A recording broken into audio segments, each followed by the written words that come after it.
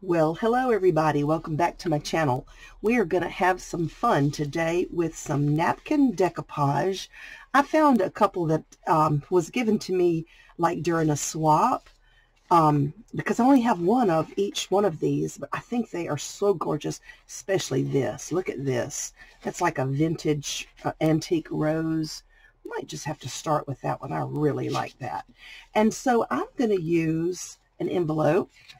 Now, I just grabbed what I had here at my desk, and it just happens to be a kind of a cream-colored envelope. But I want to make a pocket out of this. So in order to do that, the first thing I'm going to do is I'm going to go ahead and glue the flap down because we won't need that flap. All right, so I've got my Mod Podge. I've got a little bit in here. I'm hoping it's going to be enough, and a sponge brush and a cup of water.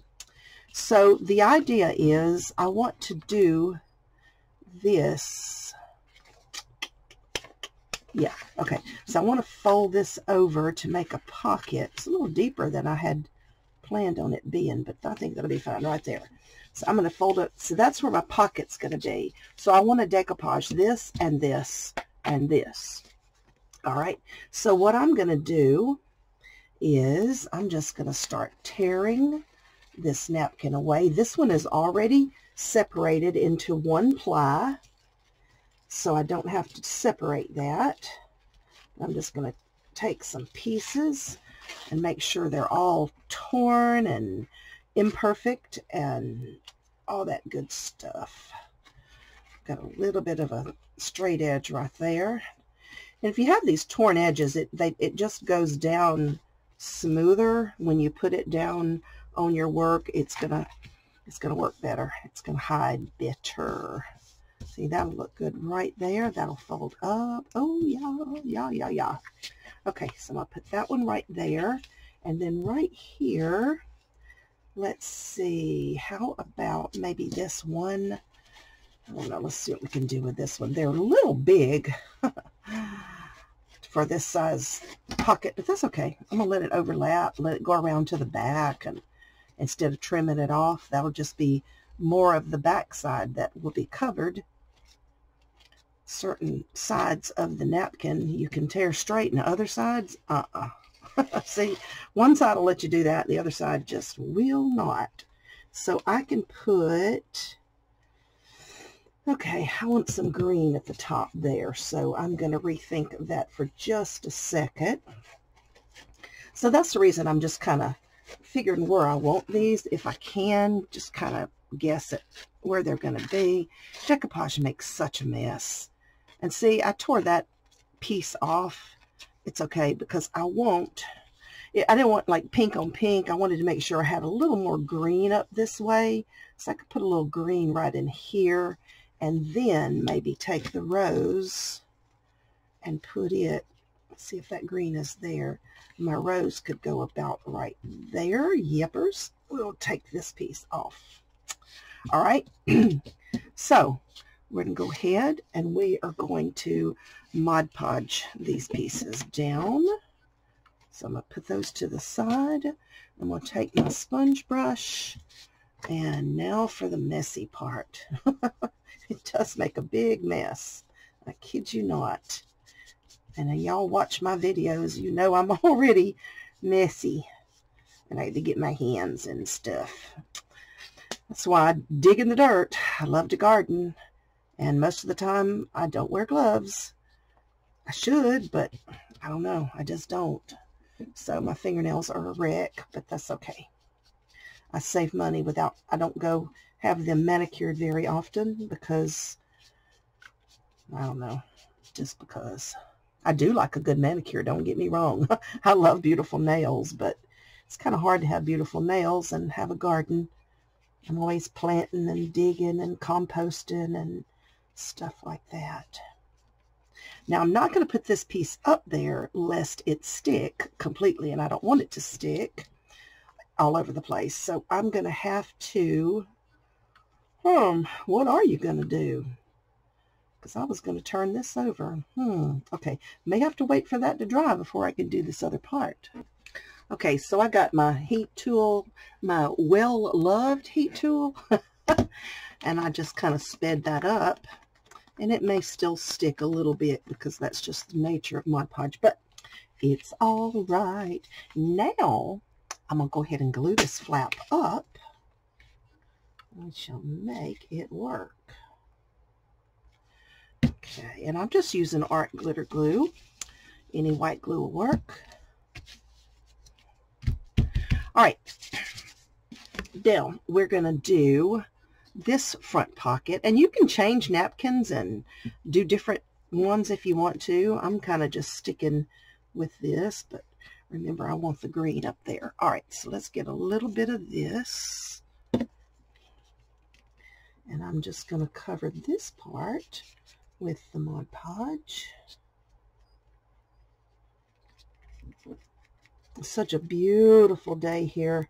This is like day 12 of absolutely perfectly gorgeous weather. High in the mid to low 80s, and it's cool in the mornings, it's cool in the afternoons. I love this kind of weather. We sit out on the porch and drink our coffee every morning and watch the hummingbirds. I've got a bunch of hummingbird feeders out, so I've got hummingbirds everywhere. Okay, now, so I'm just putting another light coat on top. And you notice I didn't cover everything. That's okay. I have a plan. I have a plan. Make sure that sticks. Okay. Now, I'm going to take a piece of this leftover and try to get that up so that it don't stick onto the back. All right, I'm going to dry this one. Okay, so I went ahead and just did the back, trimmed it up and everything. All right, so the next thing I want to do is I have these stamps, these clear stamps here, but I'm not going to mount them on a acrylic block. I'm just going to use them, and they just have, okay, give me some ink. Now, they just have words and little sayings and cute little things on it. Okay, this must be the dry one. I've got one that's got more ink. Okay, so I just switched over to some Distress ink because this is not going to get wet or anything anyway. Let's see. And the reason I'm not mounting these is because I don't want the whole saying on there. I just want bits and pieces of the words and stuff. You know, I'm just kind of filling in the background, giving it a little something, something. You might can read all of that one, which is fine. I don't care. Just put a little bit here and part of this one here, and maybe run off the edge right there. There we go. Okay, so we've got it stamped. Now, the next thing I want to do is add some dimension. Okay, so for this, I am using modeling paste. You watch Hobby Lobby, you can get this on sale for half price, or at least they used to do that. And I am going to use the stencil, which apparently I've never used before. Yay! It's got all these alphabets in it. That's cool. So I'm just going to put a letter here and there.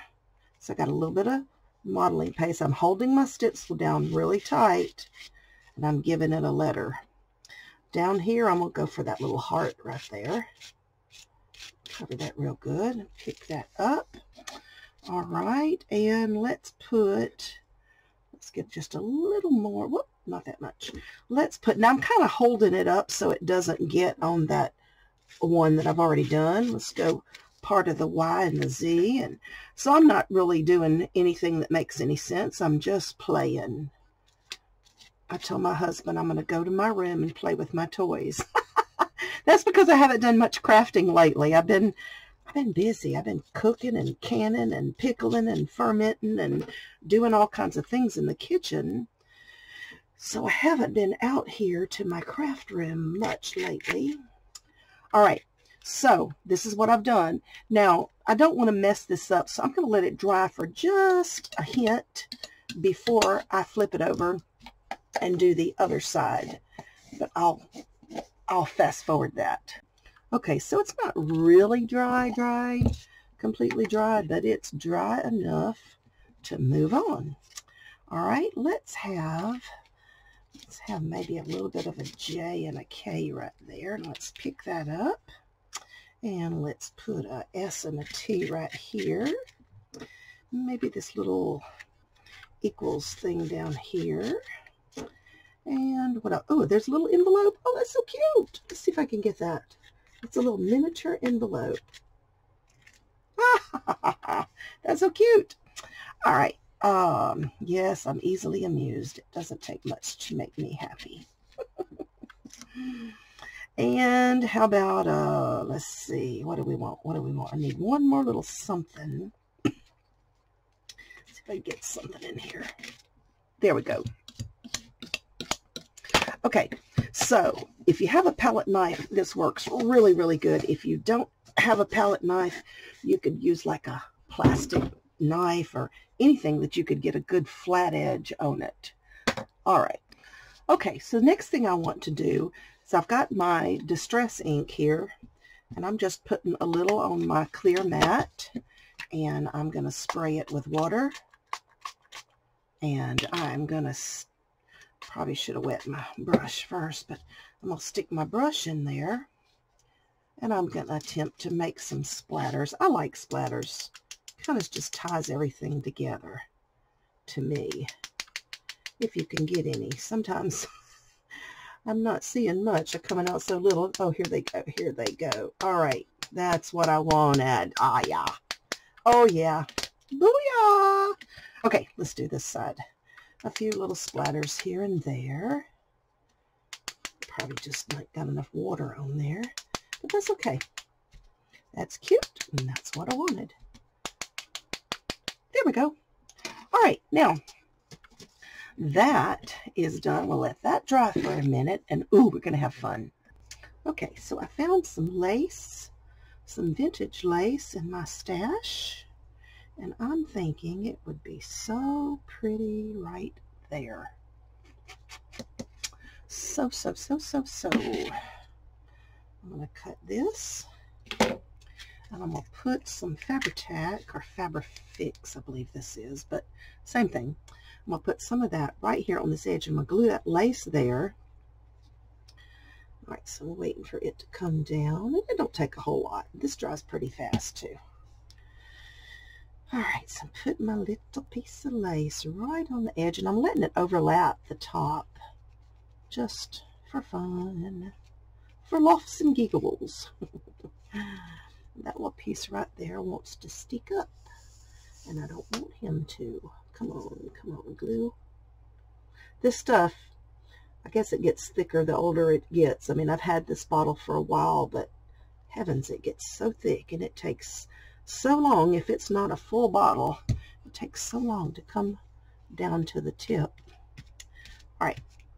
I see another spot sticking up. All right, so we get this little spot down. And see, it's all coming together now. We're going to add a couple of more embellishments, and then we've got a nice pocket to add to a journal. You could stick it in a journal pocket, or you could paper clip it onto the side. So we did both sides, so you could actually remove it if you wanted to. All right, so there's my lace.